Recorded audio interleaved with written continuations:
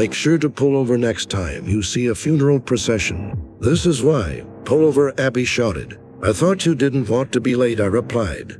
I don't, but there's a funeral procession coming and you were supposed to stop. She gestured at the pair of police motorcycles that were approaching us from the opposite direction. Behind them was a hearse and a seemingly endless line of cars with their hazard lights on. I kept driving. Seriously, Abby scoffed. You're going to get a ticket. No, I'm not, I said. It's not illegal to keep driving. Are you sure about that?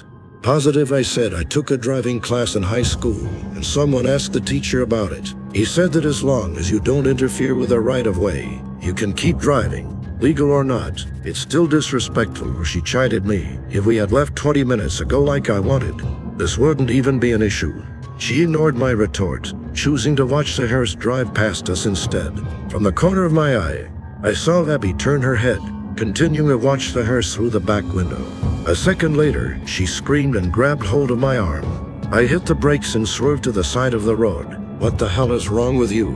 I pulled my arm away from her. You could have caused an accident. She couldn't speak, so she lifted a trembling hand and pointed her finger in the direction of the back seat. I turned my head until I could see what she was pointing at. Holy crap, I screamed before unbuckling my seatbelt and stumbling out of the car, not wanting to be left alone. Abby fled the car as well. Who the hell is that? I pointed at the pale, well-dressed, elderly gentleman in the back seat of my car. He was just sitting there staring off into space with an expressionless look on his gaunt face.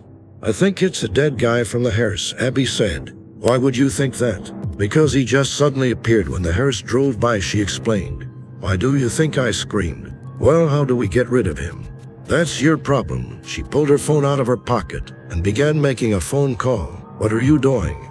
Asking Beth to come pick me up, she replied. There's no way I'm getting back into that car. Beth was her sister. I didn't want to get back into it either, so I asked if I could get a ride with her. Beth arrived 30 minutes later. Abby went to open the car door, but she stopped it when the elderly man materialized in the back seat. Are you getting in or not? Beth snapped. Apparently she couldn't see the creepy old guy that was sitting behind her. Only Abby and I could. I think we're going to walk, I said. Yeah, Abby agreed. A walk sounds good.